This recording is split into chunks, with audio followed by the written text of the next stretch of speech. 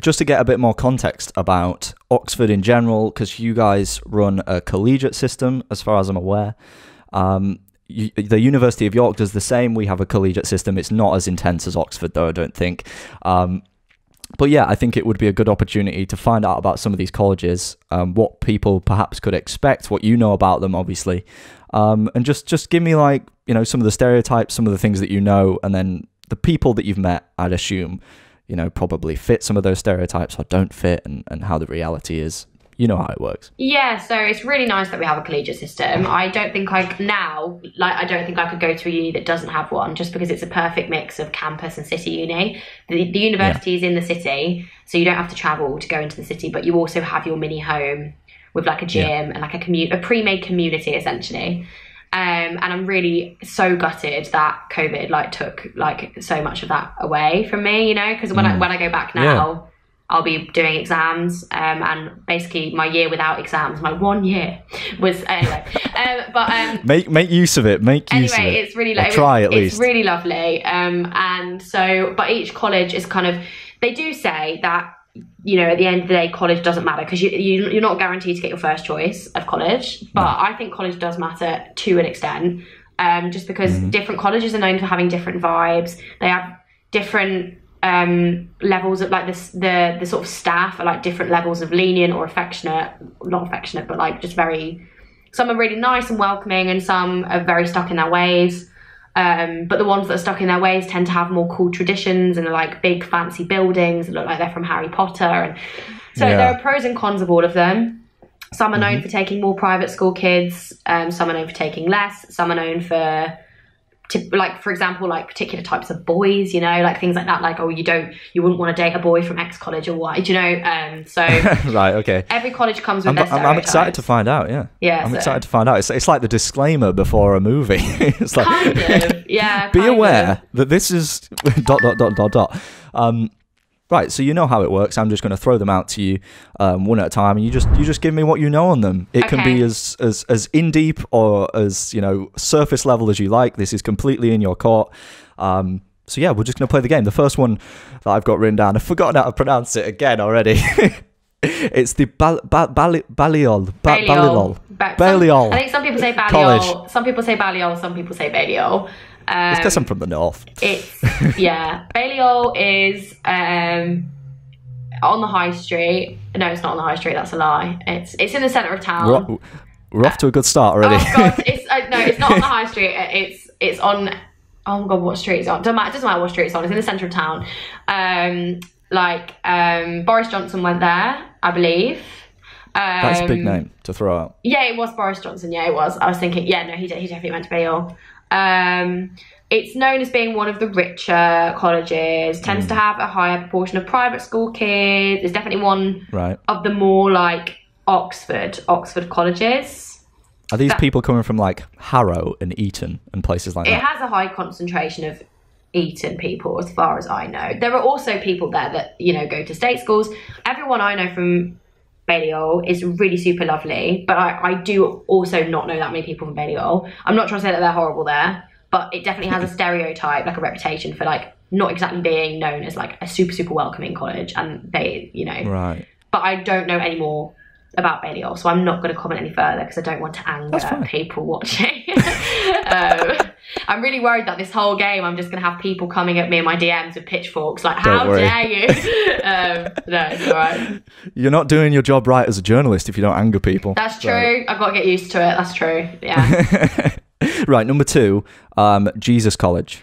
Jesus is a really small college. There's a little street tucked away called, I want to say Turl Street. I think it's Turl Street. My streets, I've been away for like 6 months and I've forgotten everything. But it's got loads of little colleges on, Exeter, Jesus and Lincoln, and they're all really small, but I've heard that they're very like welcoming communities. Jesus is the Welsh college, so it's got some sort of links with Wales. I can't remember what the link is. What is that about? It's not just like an overwhelmingly Welsh population, is it? I can't remember exactly why, but it is the Welsh college. And it's very small. I think you can only live on site in first year because it's so small, whereas at my college you can live on site your whole degree. unless you do a 4-year degree and you're not going abroad. But 3 years of your degree guaranteed. But yeah, Jesus is really nice. Everyone I've met from there is also really friendly. But it is quite a small and insular college, so everybody knows everybody. The year groups are very small. So things sort of like rumours spread quite quickly. Sounds cozy, but yeah. It has its perks, it has its drawbacks, yeah. Yeah. Okay, number 3, Christchurch. Christchurch is okay. So it's frigging Big sigh. Yeah, no, honestly, it's absolutely huge. It's not the richest college, but it's the most like prestigious college. Like when you think of Oxford, you think of Christchurch. A lot of Harry Potter was filmed there, I think, as well. It's like I didn't know that. It's like the most Oxford college that you could possibly imagine. It does not have a good reputation at all. A lot of In what way? A lot of the people there are known. This is annoying because there are people that I know that go to Christchurch that are super lovely, but everyone will be super open in the fact that it's not very hot on access. There's a lot of private school kids. Not that all private school kids are horrible, but the atmosphere can be quite toxic there, quite stuck in its ways. There's like all male drinking societies, a lot of toxic masculinity. The staff have been known to be quite stuck in their ways as well. The porters, there's been lots of racism scandals at Christchurch as well, especially. Not to say, this is not me saying that racism is confined to Christchurch, but both the staff and the students have been involved in scandals surrounding racism. So basically, just not anyone's favourite college, really. I think it's important. I think it's important to talk about them in general anyway. So then people can make their own decision, and But what would you say though? Let's try and make it an equal, sort of more balanced argument. The people that you've met personally are a bit more like normal, nice, less racist. Some of my really, really good friends from Christchurch are absolutely lovely, but they have also been open with me, saying that it was difficult. It was difficult going there. It wasn't the easiest time, and they definitely encountered a lot of prejudice and a lot of privileged people, and that can happen at all colleges. I think that sometimes just Christchurch by nature, there tends to be more of them than in other places. Fair enough. Right, number 4, All Souls College. All Souls is a graduate college, I believe, so you can't go there. And it's like the creme de la creme. I swear they only admit like 8 people a year or something, and you have to do like so many entrance tests, like more entrance tests than you actually have to do, to get into Oxford. But if you get in there, I think you're guaranteed like a fellowship or something. Like you're guaranteed something. You're guaranteed, I think, to like get a position as a tutor at Oxford or something along those lines. But it's really, really bougie, really, really big, and has an absolutely tiny graduate body, because you have to be like the best of the best to get into All Souls. I actually know one of my tutors who was an undergraduate at Oxford and then was my tutor in first year for a while. She got into All Souls. So if you're watching, you absolute legend. Good for her. Yeah, she's incredibly clever. So I was not surprised. But it sounds strict. It sounds strict as all hell though to get in. Nice. Yeah, you have to jump through a lot more hoops than you do to get into actual Oxford, and actual Oxford is a pain to get into as well. So yeah. Just in general, it's really difficult. Yeah, I mean, if you go to All Souls, that's like you are the best of the best. Like, yeah, you've made it. You've made it at that point. Oh, you couldn't really get much higher, to be honest. No, you're on your way for one of those coveted fellowship, whatever they're called. It's something like that. Become a fellow. Yeah, Oxford's got a lot of annoying language, and even I don't know a lot of it. So, right, number 7, it's Lady Margaret Hall. That's my college. So it's a little bit further out. The general stereotype in Oxford is that it's really, really far away from the centre, and everyone's like, oh my god, you live miles away. I can literally say from my door of my bedroom to my faculty door is like 12 minutes, which is really just not that far. If you cycle, it's like 4 minutes. It's really not. Right.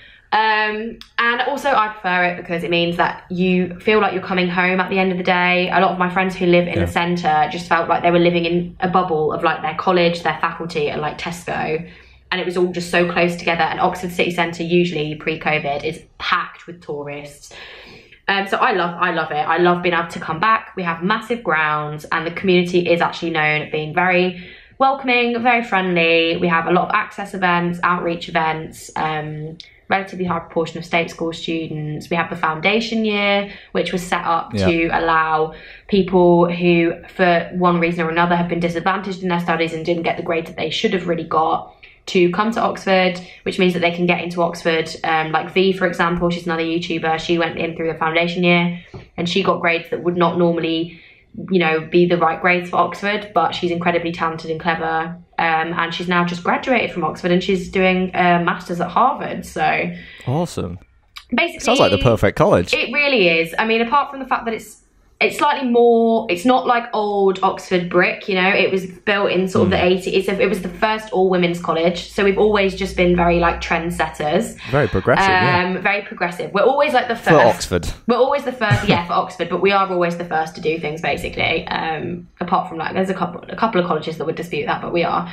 And, yeah, so it's super friendly, super open, and the architecture is really stunning, and we have a wildflower meadow, and we have acres and acres and acres of gardens. We have, like a section of the river. You can go like punting with boats, and there's like hedge mazes and deer and loads of wildlife, and really nice. I'm sold. It sounds great. It sounds like a holiday. It feels like a holiday, apart from when you have like deadlines like coming at you left, right, and centre. Okay, right. Number 8, Regent's Park College. Regent's Park College is not. I think it is a college. It's called a PPH. I can't remember what that stands for. I think the second bit is private hall, so it might be like permanent private hall or something like that. And it's you can only do a certain amount of subjects there. I think like theology and philosophy and stuff, because it's kind of like a religious college. They're very small on the high street, like really, really, really small. They wouldn't even count as a college, but they've got something to do with the church. Again, don't really know exactly what they have to do. Probably 2 years ago I could have told you. I feel like I knew everything about like every single college, but yeah, basically they're like relatively religious, and I don't know if you have to be religious to go there. I'm not really sure, but it would help. They're quite small, and I think I think they have like religious people on site as well. Like, I don't think they're run by monks or anything, or maybe they are, I'm not sure. I wouldn't be surprised. Yeah, there's 2 of them. There's St. Bennett's, which is my name, and then it's Regent's Park. Yeah. Sounds good. Right. Number 10, New College. New College is another really big college, another really like Harry Potter style college. They didn't just film, so the cloisters at New College is where they filmed the like ferret scene, you know, where Draco Malfoy gets turned into a ferret. That's awesome. No way. And the steps in New College are also the famous like steps that all of the Harry Potter students go up. They also filmed Mamma Mia 2 there. That was where Mamma Mia 2 was filmed. I'm a massive Harry Potter fan, just so you know. I'm a huge Harry Potter fan. I'm probably more of a Mamma Mia I've been to Harry Potter fan. World. Got my own wand. You should go to New College then. Usually it's full of tourists. Really, really pretty college. And quite traditional. But everyone I know there is really lovely. But again, is known for its sort of like toxic, you know, all male drinking societies and stuff. But like even LMH, I think, has an all male drinking society. I think. But yeah, quite a few private school kids there. But also, I wouldn't say it's got the reputation that Christchurch has. So yeah, I really like New College. I think it's really nice. Yeah, just from the Harry Potter like memories, that would be sick to go. Last one is the I believe Worcester College. Yeah, Worcester's my second favourite apart from my college. I study, so with our college doesn't have a German tutor per se. We share with Worcester, so I have half my classes at Worcester. Everything's to do with German is at Worcester College, and so I've been there a lot. It is a bit more in the centre of town than LMH, but it also has really, really big grounds, like really big, like a lot of space. It's very pretty. Emma Watson went there. The community. That's a bit of a name drop. It is though, and it's gorgeous. It is absolutely gorgeous. They were the first college on A-level results scandal day to be like, we're going to admit all of our UK offer holders. They were the first ones to do that. They've been very, very open, and they are they're very open to change, which as for a college that's generally quite traditional has been very promising to see. And yeah, they have very sporty, and yeah, they have a lake as well, which is quite cool. I love Worcester. If somebody said to me tomorrow you have to move, I would probably go there. Yeah. Go there, yeah. No, that's pretty cool. Well, thank you. That's all of them done. I mean, that's the ones that we know and the ones that we picked out. So thank you for taking me through them. That was interesting, enlightening. Yeah, I'm worried that I've said something that's not quite right. No, don't be worried. But those are just I'm just being honest, because I know that everybody else would say the same as well, so. Inside out, like we've all been led astray. We've been standing on the outside in, trying to find our friends, like we're all just castaways. Feel like we've been missing out.